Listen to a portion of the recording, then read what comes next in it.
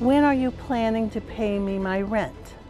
Look, Lisa, I'll pay you the rent when you fix the repairs. That's it. Well, then I'll see you in court.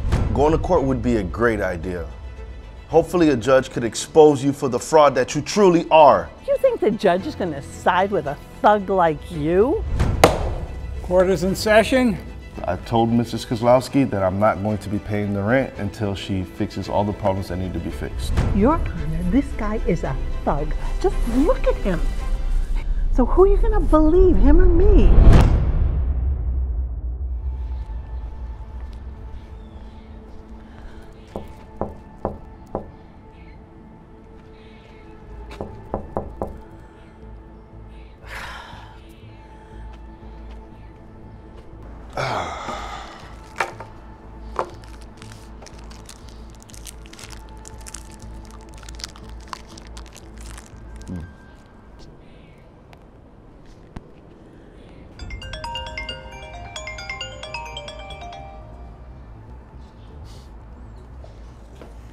Hello, James?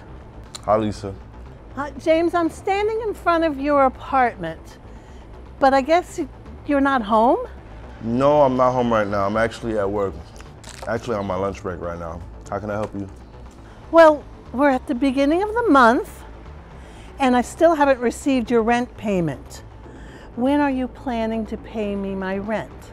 Well, I would love to pay you, but as you know, I've been waiting for some repairs for months now.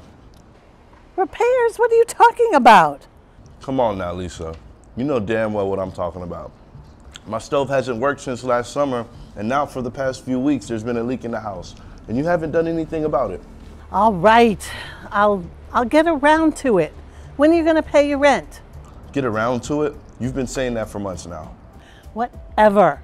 I'll get around to it, all right? Are you going to pay me my rent or what? I'll pay you the rent when you do the fixing that you need to do, okay? And I'm standing firm on that right now, okay? Standing firm? Look, Buster, I'll sue you for every penny you've got, you hear me?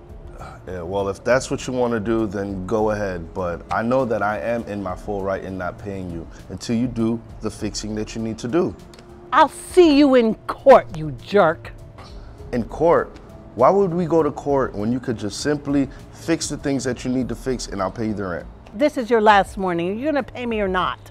Look, Lisa, I'll pay you the rent when you fix the repairs. That's it. Well, then I'll see you in court. And you know what?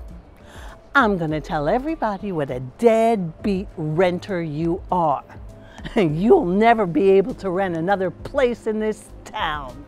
You know what? Now that I think about it, going to court would be a great idea. Hopefully a judge could expose you for the fraud that you truly are. Oh, you are so naive. You think the judge is going to side with a thug like you over me? You are pathetic. You know what? I gotta go back to work, okay? Goodbye, Mrs. Koslowski. Oh! Well, you're gonna pay for this, you jerk! Unbelievable.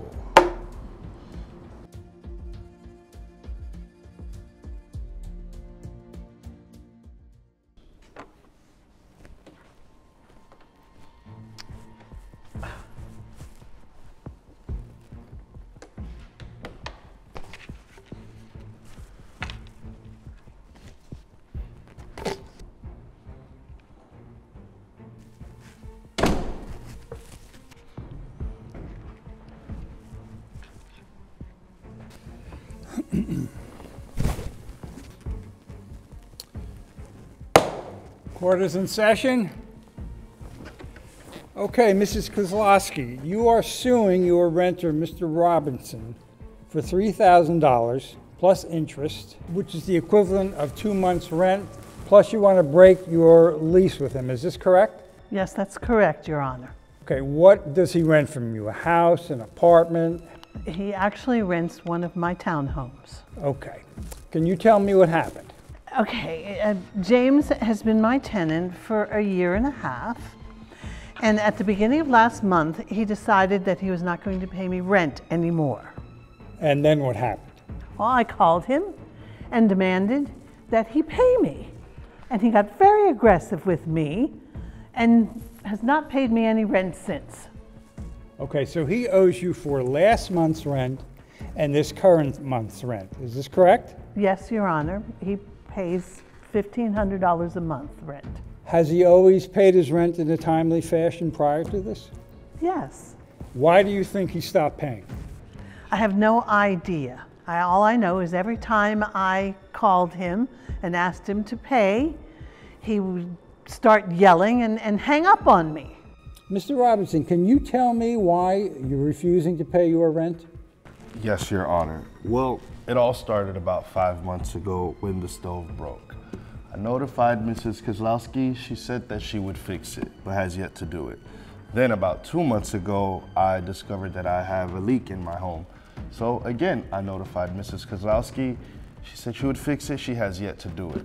So I decided that last month, I told Mrs. Koslowski that I'm not going to be paying the rent until she fixes all the problems that need to be fixed. Is all this true, Mrs. Koslowski? Of course it's not true, Your Honor. He never told me about any repairs. And of course I would have fixed those things if he had told me. This man is trying to take advantage of me. He will lie and cheat and make any excuse not to pay me. But you just said prior to 2 months ago, he always paid his rent on time, correct? Yes, but barely. He would always pay on the last day, and I'd have to chase him down for it. Those are all lies, Your Honor. Your Honor, may I please approach the bench? Yes, you may. Thank you. Your Honor, this guy is a thug. Just look at him. He's been trying to take advantage of me since he started renting from me. So who are you going to believe, him or me? Mrs. Koslowski, I understand, but I have to gather all the evidence and hear both sides before I can render a decision. Do you understand? But he's a thug. Don't you? You've got to side with me. You can't side with a thug like him over a person like me. Mrs. Koslowski, if you just allow me to do my job, I assure you everything will be fine. Okay, but just promise me you're going to side with me, okay? All right, now you can walk back to your podium, please. Thank you.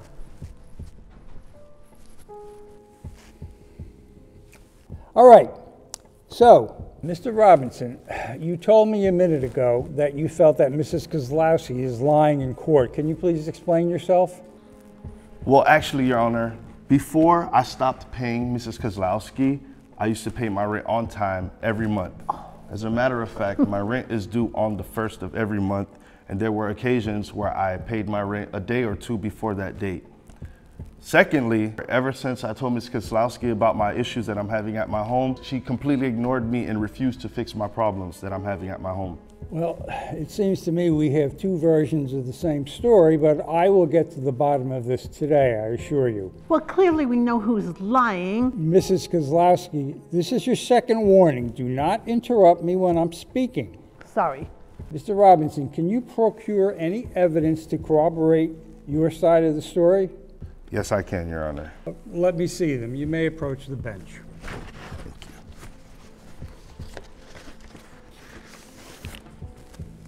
Thank you. Okay, you may return to your podium. Thanks. Thank you, Your Honor. Okay, I see here, this is your bank statement, and I see your $1,500 monthly money wire on them. Yes, and if you can see on the bank statement right there, it says that those deposits were made either on the 1st or a day or two before that. According to these statements, you are an exemplary tenant. And I see here you also have some pictures. Yes, Your Honor. Those are pictures of the broken stove and also of the leaky roof. These are all lies, Your Honor. All those pictures are fake. Mrs. Koslowski, this is your second warning. Please do not interrupt us while we're speaking. Sorry, Your Honor. Continue, Mr. Robinson. Beside those photos, you can see that I attached some copies of me and Mrs. Koslowski's conversations over the past 5 months. Yes, I can see that. Here they are. On June 5th, about 5 months ago, there was a text from you to Mrs. Koslowski. Hi, Mrs. Koslowski, my stove stopped working last night. Can you please send someone to fix it? And Mrs. Koslowski answers, yes, James, I'll send someone over as soon as I can. And then I see another message about 3 weeks later from you to her also. It says, hi, Mrs. Koslowski, my stove is not working. Could you send someone over to look at it? This is urgent.